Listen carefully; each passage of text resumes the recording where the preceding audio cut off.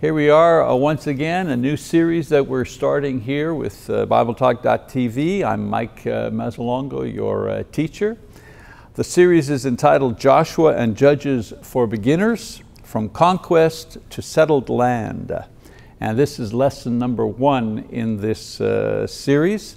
And the lesson is entitled Introduction to Joshua and Judges. Hope that everyone has a student workbook. If you don't, you can always go on the BibleTalk.tv website, copy one of those or order one of those. Pretty handy to have as we go through this material. So let's begin our study with some comments about the authorship and the date when these books were written.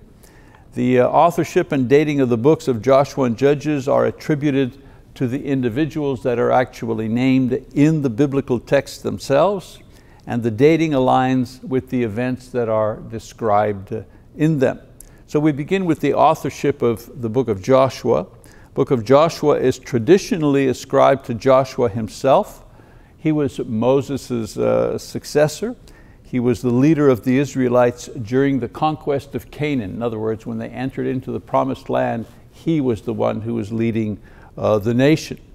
According to this view, Joshua likely composed or dictated the account of the conquest and the settlement of the promised land, drawing on first-hand experiences and, of course, divine guidance. The dating of the book, the events of Joshua are traditionally dated in late 13th century to the early 12th century BC, corresponding to the Israelites' entry into Canaan following their exodus from Egypt and their 40 years of wandering in the desert. It covers the conquest of the city of Jericho, the city of Ai, and other Canaanite cities as described in Joshua, and is believed to have occurred during this period under Joshua's leadership. We move on to the book of Judges, since in our series we're going to be studying both of these books. Authorship of Judges, the book of Judges attributed to Samuel, the last of the judges. Samuel, as a pivotal figure in Israel's history, had both the capability and the motive to compile and to author the book of Judges. As far as the dating of the book is concerned, the events of Judges are dated to the late 12th and early 11th centuries BC, spanning the period of Israel's tribal confederacy and eventually the emergence of the monarchy. The cycle of apostasy, oppression, and deliverance described in the book of Judges reflects the historical context of Israel's struggles against the Canaanites and other foreign adversaries during this period. So in summary, the books of Joshua and Judges are believed to have been authored by the individuals named in the biblical text themselves, and the dating aligns with the historical events described therein, particularly the conquest of Canaan and the period of the Judges in ancient Israel. So before we actually start the context or the text of the books themselves, I want to do a bit of an overview of the historical context of Joshua and Judges. That would be between the years 1400 and 1050 BC. These two books cover this period of history. So the period covered by the books of Joshua and Judges is one of significant transition and turmoil in ancient Israelite history. This era marks the initial stages of the Israelites' settlement in the land of Canaan after their exodus from Egypt, and of course the leadership provided by Moses. The following is a review or a big picture view of these two books, divided into 6 key periods. So the first period is the Exodus and the wilderness wanderings. That would be from about the 15th to the 13th century BC. During this time, the Israelites, under the leadership of Moses, escaped slavery in Egypt around 1500 BC. After the miraculous crossing of the Red Sea, they journeyed through the wilderness for 40 years, a familiar story. During this time, the Israelites received the law at Mount Sinai, and they also experienced various trials of faith and obedience. That's the first period, Exodus and wilderness wanderings. The second main period is the conquest of Canaan. That's from the 13th to the late 12th century BC. And so following Moses' death, Joshua assumes leadership, and he leads the Israelites across the Jordan River and into the promised land. The conquest of Canaan, as depicted in the book of Joshua, involved military campaigns to subdue and to occupy the land itself. They had key victories, which include the fall of Jericho, the city of Ai, and other Canaanite cities. So that's the second main period, the conquest of Canaan.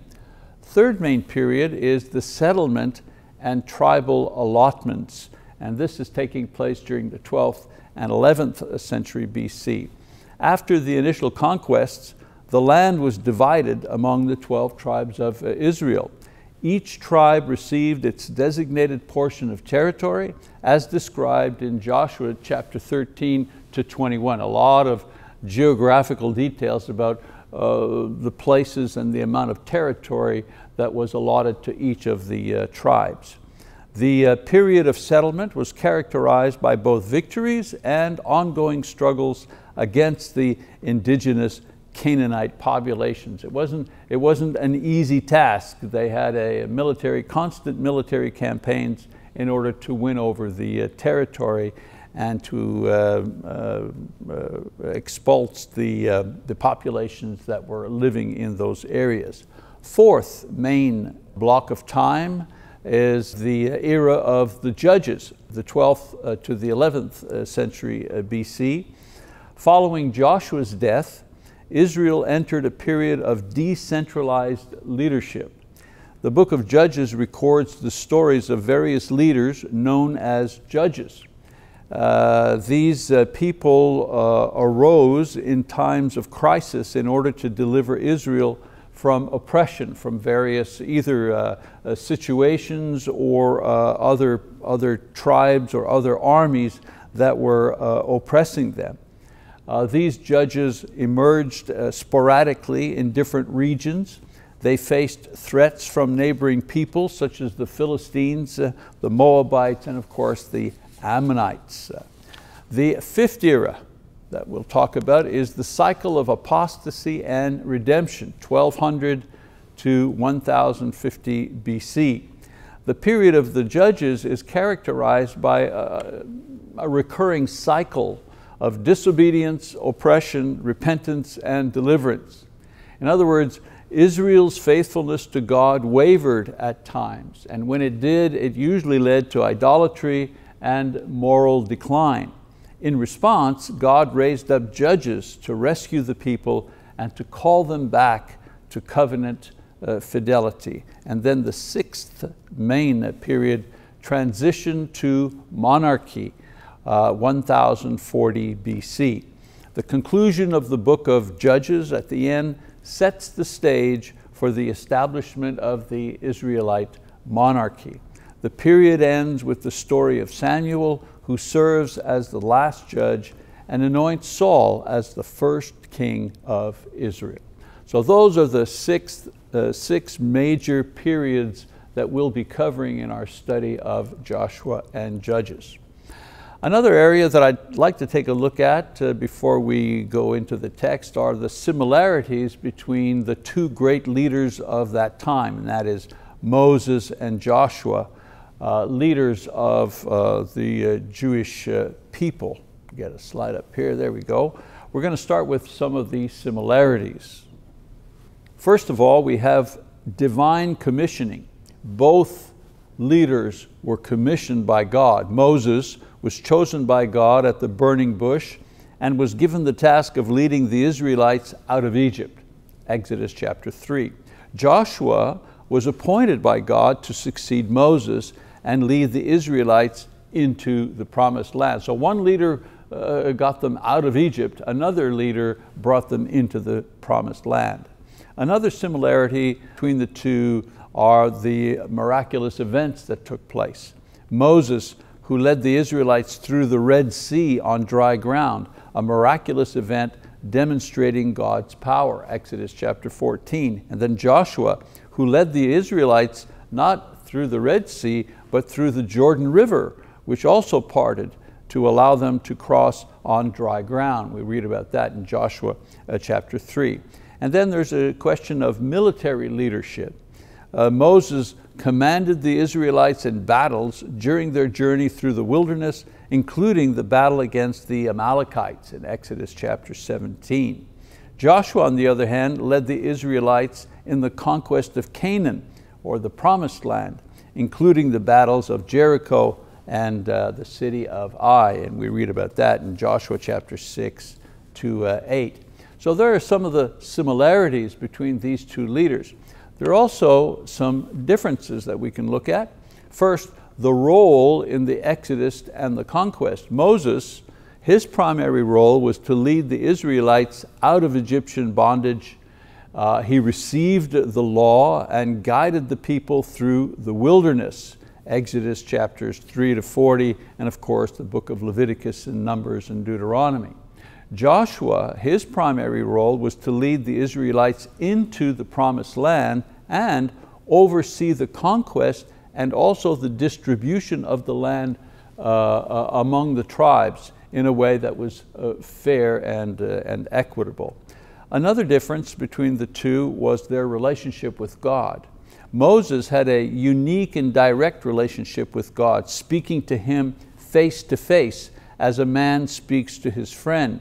We read about that in Exodus chapter 33, verse 11. He was also the mediator of the law. Joshua, he received guidance from God, often through intermediaries like the angel of the Lord or direct commands, but he did not have the same level of intimate communication with God as Moses, and we read about that in Joshua chapter 1, verses 1 to 9. And then there was the nature of the leadership of both of these men. Moses led a people in formation, dealing with internal conflicts and rebellions and the establishment of a national identity and a religious system. And we read about that in the books of Exodus and Numbers. Joshua, on the other hand, led a people into fulfillment, focusing on military campaigns, settlement, and ensuring the division of the land according to God's promises. The nation, the people of Israel, were much more disciplined under Joshua's leadership as they went into the land to conquer it.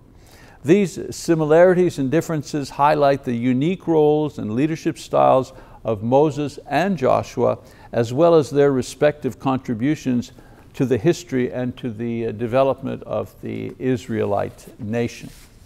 One other topic I'd like to talk about, again, before we actually get into the text, is the significance of the Promised Land, the significance of the Promised Land. The Promised Land holds profound significance for the Jewish people, deeply rooted in their history, their faith, and their identity. This land, primarily the region of Canaan, was first promised by God to one person, to the patriarch Abraham, and then his descendants as an eternal inheritance, Genesis chapter 12 and Genesis chapter 15. This divine promise established the land as a central element of Jewish belief, and it also symbolized God's enduring covenant with his people. Now, the significance of the Promised Land is multifaceted. First, it represents the fulfillment of God's promises. All of God's promises led to the fulfillment of this essential promise that He would give the people their own land. After centuries of bondage in Egypt, the Exodus led by Moses marked the beginning of the journey to this land. It was a tangible sign of God's faithfulness and the realization of a promise made generations earlier. The subsequent conquest and settlement under Joshua's leadership further affirmed God's commitment to His covenant. God made a promise to give them a land, a place of their own, centuries before, and centuries later they actually entered that physical land that they could touch and grow crops and live in. The subsequent conquest and settlement under Joshua's leadership further affirmed God's commitment to this covenant. Second, the Promised Land is central to Jewish religious life and practice. It was the site of the significant biblical events, including the establishment of Israel as a nation under God's law. The land hosted key religious centers such as Jerusalem, which became the capital, and of course the temple that was located in Jerusalem, which became the center of religious life. Also, the temple was the focal point of worship and pilgrimage, which united the people and their heritage. All the Jews were connected to one another through the temple itself, because all of the Jews went to this particular place, and only this place, in order to offer the worship. This land also symbolized a place of rest and a place of peace. For the Israelites, it was a destination after years of wandering in the desert, a land, as the Bible says, flowing with milk and honey, Exodus chapter 3, verse 8, representing abundance and security and divine blessing. And then lastly, the Promised Land had a cultural and native significance. It shaped the Jewish people's identity, serving as a unifying element despite periods of exile and dispersion. Even when they lost wars and they had famines and so on and so forth, the land was always there. The Promised Land was always there as a comfort, as a unifying theme of their historical presence. Throughout history, and even to this day, the hope and desire to return to the Promised Land has sustained Jewish communities worldwide, highlighting its enduring significance in their collective memory and identity. And I say to this day, are not our newspapers filled with information about what is going on in this very tiny little plot of land, and yet the whole world pays attention to what takes place in Israel, even to this day. Another theme that I'd like to talk about before we begin the text is the idea of covenant, because the idea of covenant is repeated over and over again in both of these books, perhaps beginning with the meaning of the word covenant in Jewish history. And so the word covenant, the Hebrew word berith, in Jewish history refers to a binding agreement or a pact between God and His people. This concept is foundational to the relationship between God and the Israelites. It encompasses promises, obligations, and a sense of mutual commitment. Mutual, when I say mutual commitment, I mean a commitment by God and a commitment by the Israelites themselves. Unlike modern contracts, a covenant in biblical times was not merely a legal arrangement, but it was a profound spiritual bond that defined the identity and the destiny of the Jewish people. Everything that they had to know about themselves and their relationship with God was included in the covenant. Also, God would remain faithful to the covenant even if the Jews did not remain faithful in the covenant. And I want to read something from Deuteronomy 4:31 that underscores this idea. It says, "For the Lord your God is a compassionate God. He will not fail you or destroy you, nor forget the covenant with your fathers, which He swore to them." And so there is a promise from God. No matter what happens, God is always going to keep His part of the covenant. Now sometimes we think there was just one covenant, but actually there were many covenants and many renewals of the covenant throughout history. So I want to take a look at a couple of these. So we have various covenants from Genesis to Judges. For example, in Genesis, there's the covenant with Abraham. The idea of covenant begins with God's promises to Abraham. God promises Abraham that he will be the father of a great nation, that his descendants will inherit the promised land, and that through him, Abraham, all nations will be blessed. So we see that in Genesis 12 and 15 and Genesis 17. So this covenant made with Abraham is marked by faith and trust, with Abraham's descendants required to uphold their part by following God's ways. God is always going to provide his part, and the Israelites are expected to provide their part as well for the covenant to be fulfilled. There's also, in the book of Genesis, there's also a covenant with Noah. Earlier, God establishes a covenant with Noah after the flood, promising never to destroy the earth by flood again, and giving a rainbow as a sign of this covenant. So there's another covenant that is made between God and man. In the book of Exodus, we have what's called the Mosaic covenant. At Mount Sinai, God renews his covenant with the descendants of Abraham, now who are the nation of Israel. This covenant, mediated by Moses, includes the giving of the law, the Torah, and is formalized through the 10 Commandments and the other laws that are included in the book of Exodus, for example, chapters 19 to 24.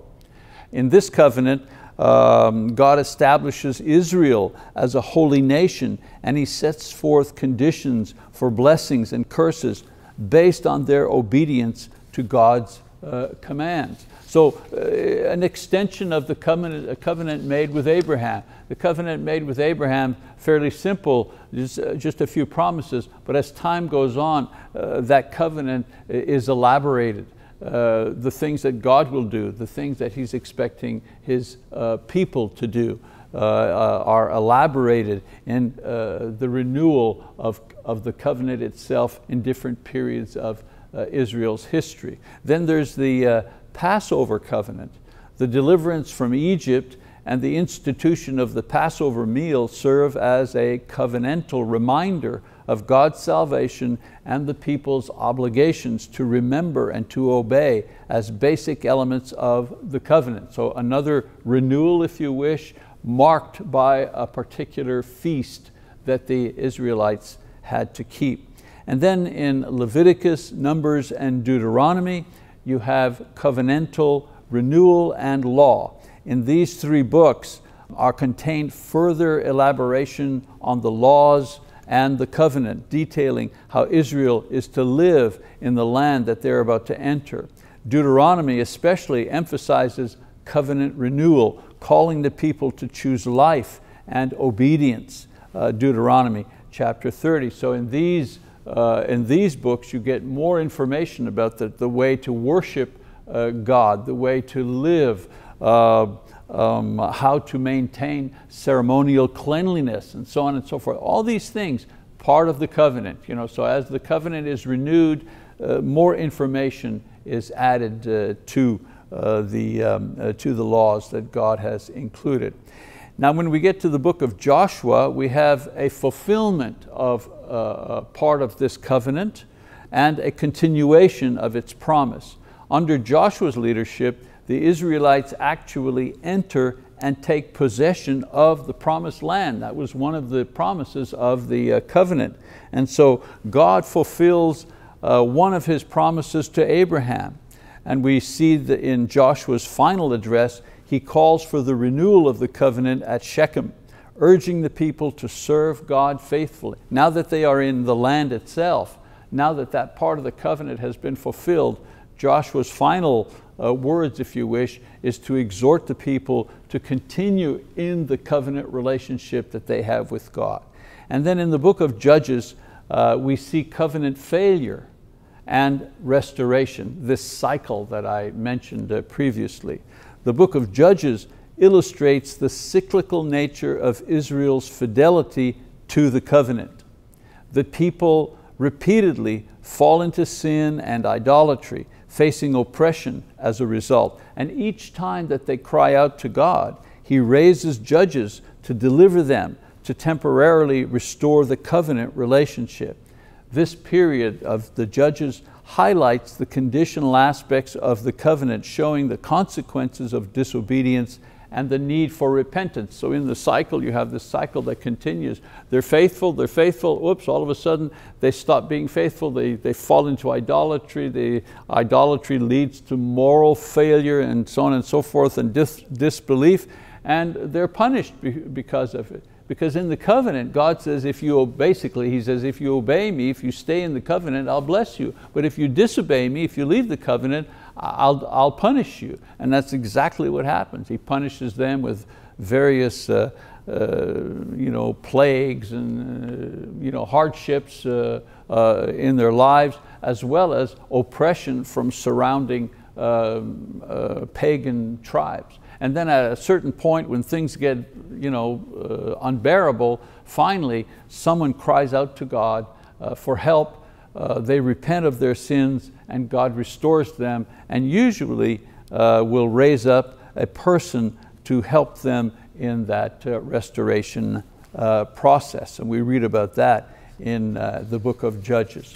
So from Genesis all the way to Judges, the covenant is a central theme that defines the relationship between God and Israel. It starts with individual patriarchs and it expands to the nation, incorporating laws and promises and conditions. The covenant underscores God's faithfulness and the expected response of obedience and loyalty from His people, thus shaping the spiritual, social, and political life of Israel throughout these formative books. And so there's a little bit of background, if you wish, before we enter the text. I also want to give you 3 practical lessons that can be gleaned just from this introductory material on Joshua and Judges. The first of which is the following. Faith and obedience are key. Faith and obedience are key. The stories of Joshua and the early Judges emphasizes the importance of faith and obedience to God. Joshua's success in leading the Israelites into the promised land and the initial victories were directly tied to his unwavering faith in God's promises and his obedience to the commandments in the covenant. Conversely, the recurring cycles of sin and disobedience in Judges will show the negative consequences of straying from God's laws. So what's the application here? In our own lives, maintaining faith and obedience to God is the #1 obligation we have in order to maintain a proper relationship with Him and a sense of peace and trust with Him and within ourselves. The thing that disturbs the peace and confidence that we have in our spiritual life is usually a loss of faith or disobedience. So as I say, first lesson, faith and obedience are key. Lesson number 2, leadership today empowers the leadership of tomorrow. Both Moses and Joshua were dynamic and pivotal leaders who shaped the destiny of the Israelites.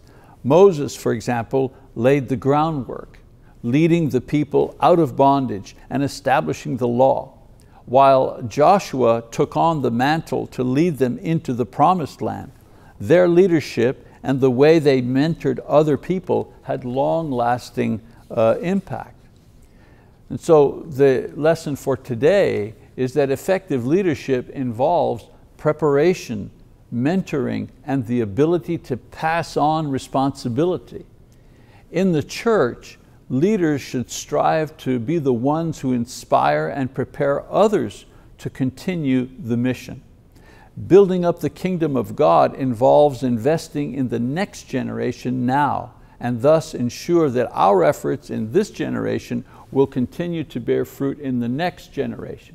What I'm trying to say is the leaders today have to be consciously preparing leaders for tomorrow. If they don't, then there won't be any leaders for tomorrow. And then lesson number 3. The operative word in church growth is we, not me. The covenant relationship between God and Israel was not just individual, but communal. The successes and failures of the Israelites were often collective, and the entire community was called to uphold the covenant, not just the leaders. In our spiritual lives today, we should recognize the importance of collective responsibility in the church. The growth of each individual strengthens the whole body, and the weakness of one part affects the whole as well. The idea here is that we're responsible not only for our spiritual health, but also for the church's spiritual health as well. What we do or neglect to do affects not only ourselves. Collective accountability and support lead to a stronger, more united and fruitful church. We each have a part to play in keeping the church healthy and productive. Church growth is not somebody else's business, it's our business. Every single person in the church is responsible for church growth. As you grow personally, you help the collective church grow corporately. So these lessons demonstrate the timeless relevance of every book in the Bible, not only the ones that we study in this series. Each book offers insights into faith and leadership and fellowship that are applicable in the church of every generation. I dare say that if the Lord doesn't come back for another 10,000 years, in 1,000 years from now, other preachers and other teachers will be teaching pretty much the same type of thing to the church that exists in 1,000 years from now. All right, so we'll do an assignment now. I have a little assignment for you. I want to explain to you how we're going to proceed in this study of these books. And what we will do is that you, the church, people who are watching online, you will do the readings and I will do the explaining. I've noticed in a lot of Bible classes, a lot of time is taken up during the class simply reading the text. So my approach here is to provide as much information as I can about the books that are being studied.